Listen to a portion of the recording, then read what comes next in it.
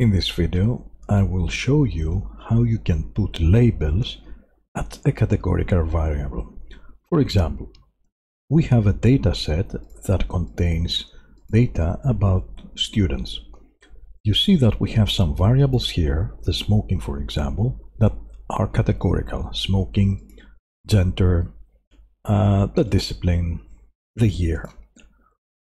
Instead of using numbers, we could alternatively define some labels so as to make our interpretation easier.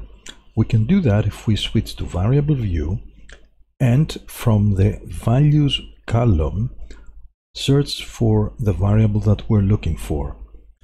Let's try the gender and define for the value 0 the label male, add it, and for the value 1 the label female, and add it to the list.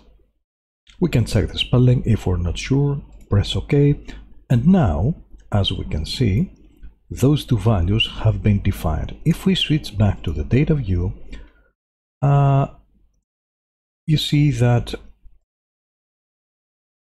we have made a mistake because the values are not 0, 1, but 1 and 2. We can change that. It's not a big problem. So we can just change that. OK. And set to for female. So as you can see, it's pretty easy to perform such changes and definitions. The same we can apply for the smoking or any other categorical variable. This makes our interpretation quite easier. And of course, we can switch between the numerical values and the text values by applying this button. So as you can see, we switch between the two representations, because actually what we have are categories, either ordinal or nominal scale. Thank you very much.